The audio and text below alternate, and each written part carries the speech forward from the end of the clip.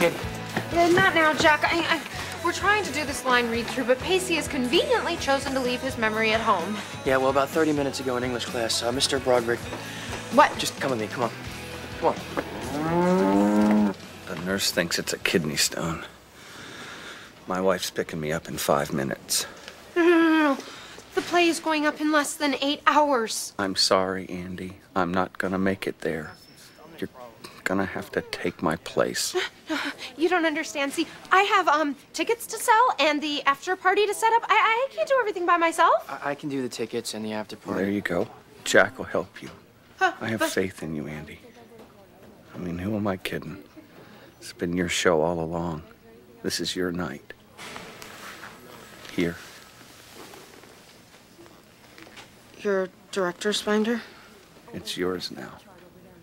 And as the house lights fall over that magic place we call the theater, all I ask is that you give pause for a fleeting moment and think of me.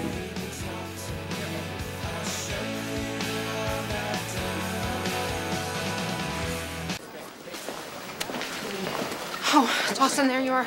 Where's Pacey? As director, shouldn't you have a better idea of that than I do? Oh. What's going on? Well, it's only 20 minutes till curtain call, and my lead is nowhere to be found. I swear I saw him come in earlier. Okay, so he's got to be around here somewhere, right? All right, I'll go look for him. Okay, Dawson, don't look. Just find, please. And tell him not to worry. I'm not going to kill him. Till after the show.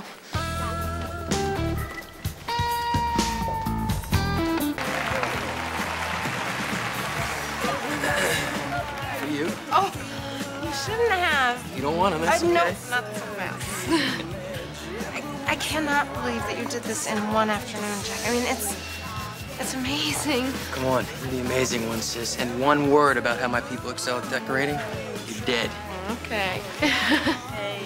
Congratulations. Hey, guys. Oh, thank you so much. Stuck with cleanup duty on your big night? I don't mind. I'm sorry Dad couldn't be here.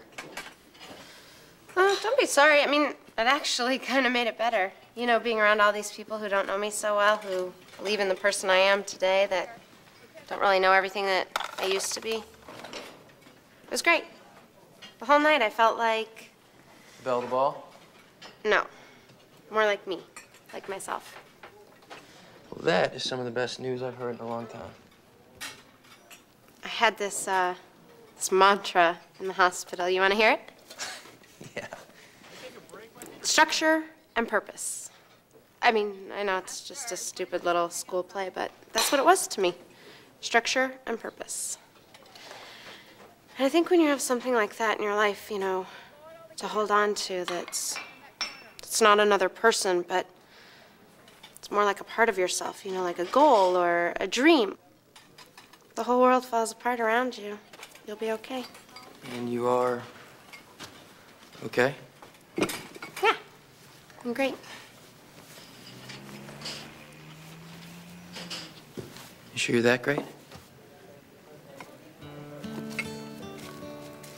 It's one way to find out.